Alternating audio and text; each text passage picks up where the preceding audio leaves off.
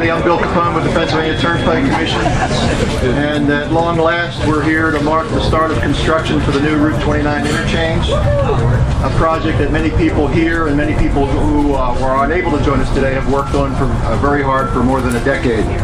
And we're only here because of the cooperative efforts of state, county, local officials, the business community, and the Pennsylvania Turnpike Commission. And as many of you know, this has been an item of discussion in this part of Chester County for many, many years. And I think at the end of the day, what we end up with is a terrific transportation project that's really going to benefit the employers in this part of the county by allowing people in a greater area around this region to have better access to these places of business. And at the same time, even have, I think, a tremendous impact on the areas further out, particularly further west on the turnpike down in the Berks County area. That's going to allow employees to travel a little bit further in a little less time to get to their place of employment, and as a result give opportunities that they didn't have before.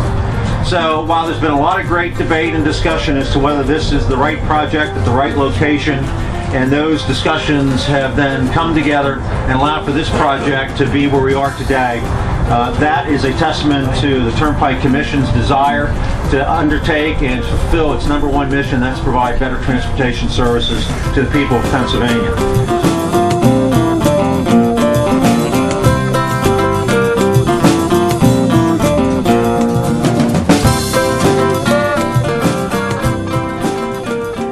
Is more than just a ramp for cars. This is a ramp that will guarantee the economic future of this county, and understand that well. We, thanks to the senators, have been able to put together a $523 million investment program in Chester County infrastructure.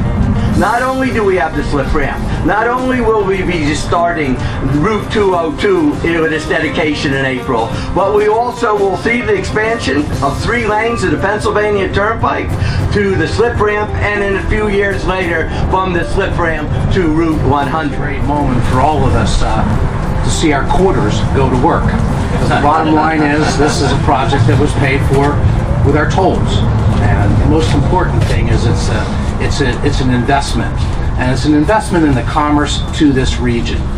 And this is the kind of infrastructure improvement that's going to bring continuing economic development and jobs and economic prosperity to this region. We're very pleased with where we are now. Obviously, many of these projects take a lot longer than everyone would like, but this one, I think, in the end, is going to prove to be a very valuable showcase of how toll roads can interact with their communities in the future.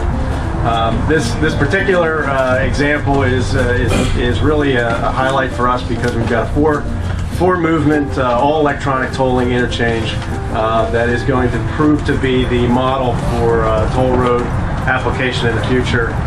It's going to take 10,000 vehicles a day off of these roads, which are already some of the most congested in the Commonwealth, and it's going to serve as a great link to economic development, as we can see by the interest from all the folks that are here today.